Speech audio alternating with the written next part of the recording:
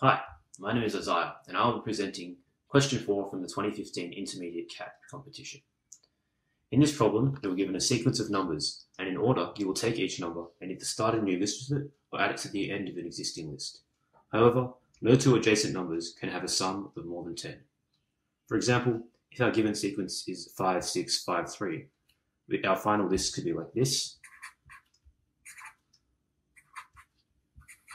or like this, but not like this,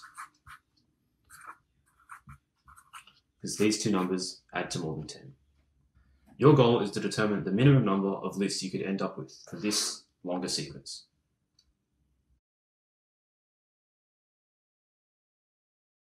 Hopefully you have had a chance to think about the problem, as I will now be presenting the solution. One observation is that often moves are forced.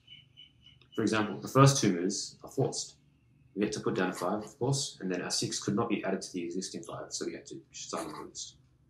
However, sometimes there is more than one possible move. So this next 5, we could either start a new list, or we could add it to the existing 5. In this case, adding a new 5 seems worse off, as in this case we only ended up with 2 lists, and by starting a new list, we would end up with 3. Can we show that it's always best to add to an existing list when we have the option to? We can. It might seem like creating a new list saves a number it would have covered up for later. This is clearer with this example. If we had some numbers and then a 2 and a list ending in 9, and we wanted to add 4 next, we might think, oh, let's start a new list with 4 so we don't have to block up this 2. So maybe this 2 could have some stuff following it later. But instead of doing this, we could have added our 4 in between here instead of there, and we could have moved all of these numbers down to here.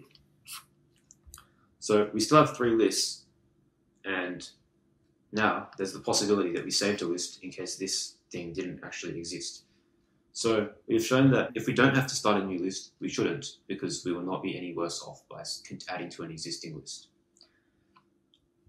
This reasoning is quite subtle. To demonstrate that a solution is optimal, we can show that we cannot do strictly better if we deviate from the solution, even if the deviated method might end up doing just as well. For example, if our sequence was 2, 9, 4, 7, then even if we started a new list, we would end up with 3 lists. And if we did not start a new list, we would still have to add 7 to a new list. Now with this strategy in mind, we can now add our next element to our list. So we have 5 and then 6, and we can add our 3 here. Our 5. Now we have a 3 to add, but now we can see we have the option of which one to add it to.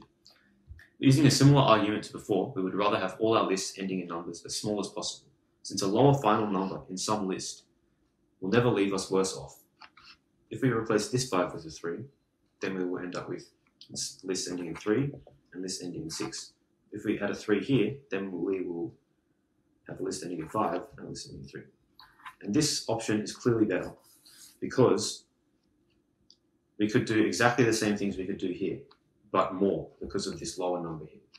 So we have reasoned that we should always add a number to the right of the largest number it can be added to if it can be added to any existing list. So we've come up with a full strategy now. Taking our numbers in order, we have 5, 6, 5, we've already gone through that. And now our 3, we'll add it to the largest one. We won't add it here, we'll add it to the largest one.